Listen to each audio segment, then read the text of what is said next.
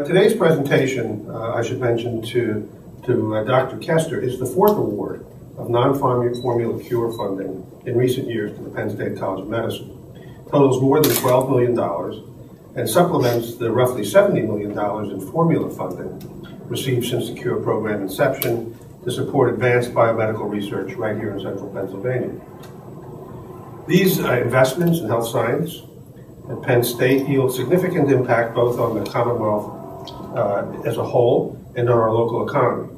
For the past decade, for example, formula and non-formula funds have supported over 100 scientists and research technicians at Penn State Hershey, generating over $174 million in business activity to our regional economy.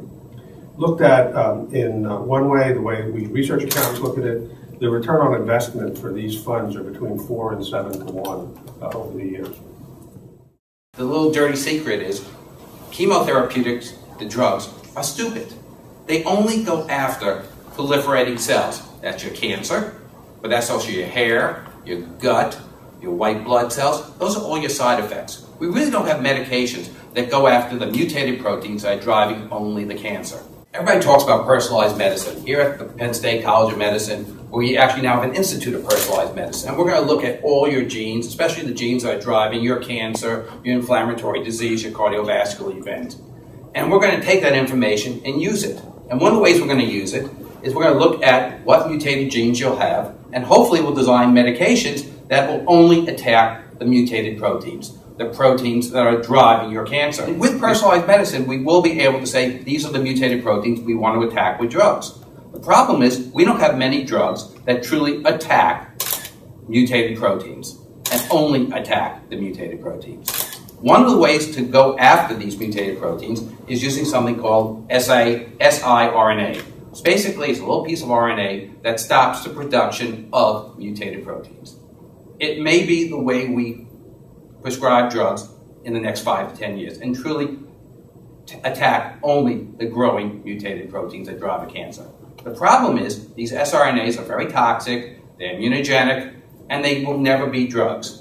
So how do you actually give something that is toxic to a human body? One of the ways is to encapsulate it within nanotechnology. And what we're doing is we are going after a specific mutated protein that's overexpressed in a great number of women who have breast cancer. It's called PI3 kinase CA. It's a mutated protein that drives the cancer and drives this type of breast cancer. We can encapsulate the siRNA directed to this mutated protein, this PI3 kinase CA, in the nanojacket, and it seems to work. We call it a nanojacket. Actually, Nature Medicine called it a nanojacket because they said these technologies were dressed to kill. And we thought that was cool, so we trademarked that. And I want to really also say that this is an academic-industrial partnership.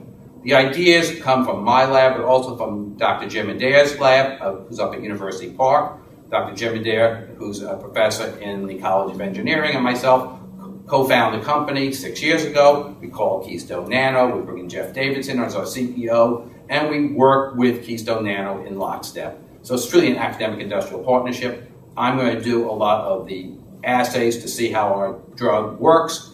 Jim Adair is going to do a lot of the nanotechnology to better encapsulate the siRNA within the nano jacket. And Keystone Nano, the company, is going to do the scale-up, manufacturing this at scale and helping us do with contract research organizations to complete the preclinical package that will get us in front of the FDA with an IND in a year and a half.